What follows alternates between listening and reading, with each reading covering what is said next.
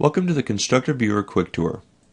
The Constructor Viewer is a free program designed to provide easy file sharing and allows for the viewing of constructor files converted to the new Portable Constructor Format known as PCF. Once a file is exported to PCF from the constructor, it can be opened by anyone who has a Constructor Viewer installed. Go up to File and choose Open Project, and then here's the PCF file that we saved, and then we choose Open. And now here is a PCF file of that circuit that we saved from within the constructor. One thing to note is that in the Constructor Viewer you cannot modify the ladder diagram itself or any drawing objects that were originally exported from the constructor. However, you do have access to adding additional drawing objects. You can add circles, squares, rectangles, as well as text objects. Here we'll add a text box.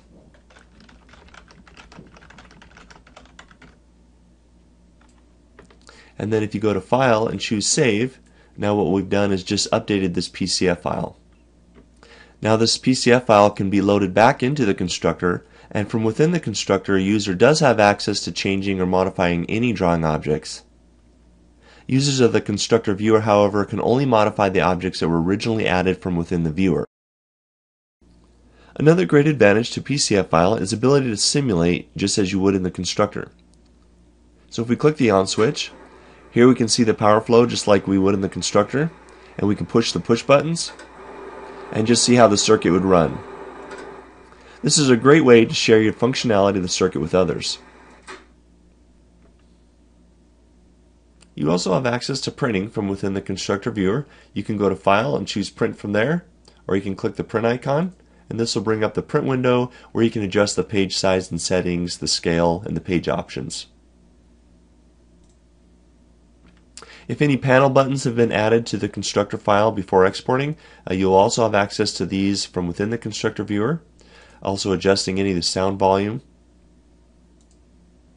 By utilizing the split screen function, you have access to the active help, and this will give you instant help as you use the Constructor Viewer, along with access to the workbook section. And if any material has been saved in the original constructor file as it was exported, you will be able to view this here. And finally, from the Help menu, you have access to checking for any updates that might be available for the Constructor Viewer, as well as other helpful options that are available. As you can see, the Constructor Viewer is a great resource for sharing files between contractors and customers, teachers and students, as well as being great for any kind of training purposes that you might want to use it for.